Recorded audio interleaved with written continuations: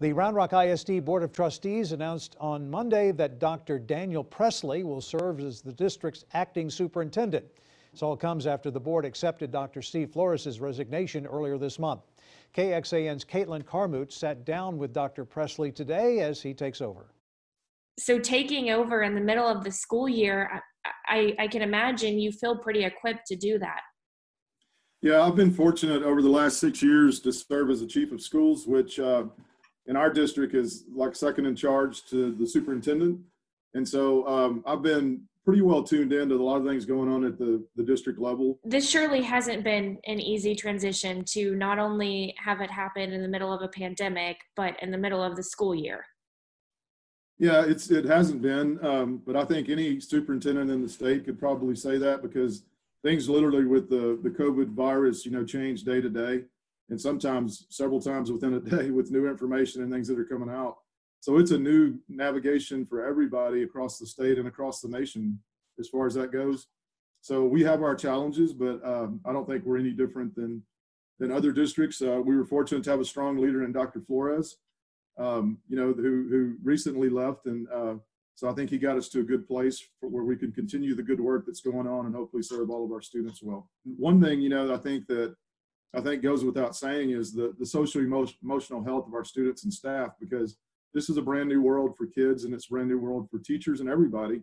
And we got to make sure we're giving them the proper emotional supports that they need beyond making sure your computer works. How are you feeling today? And I think that's going to be an important part that we really need to focus on for the remainder of the year. So I believe most of our teachers, the needs they have been addressed.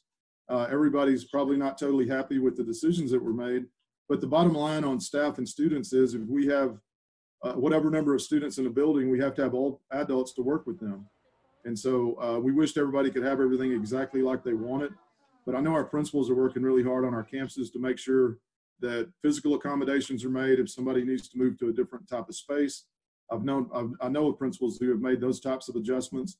And then of course the safety pieces of wearing masks all the time, which we're doing our best to enforce. All of this is hard, and it is hard to have a leadership change in the middle of all this.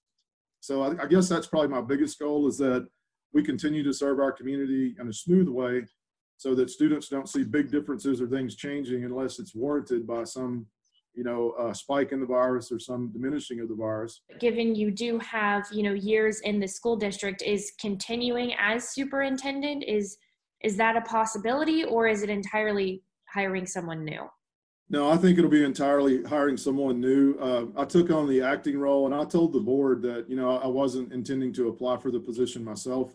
I am a veteran educator, but I'm also a granddad, and this is it's a big job, and I think they'll find the right person.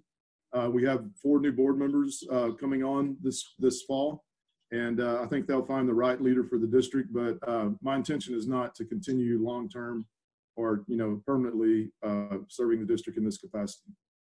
Our thanks to Caitlin for getting that interview today.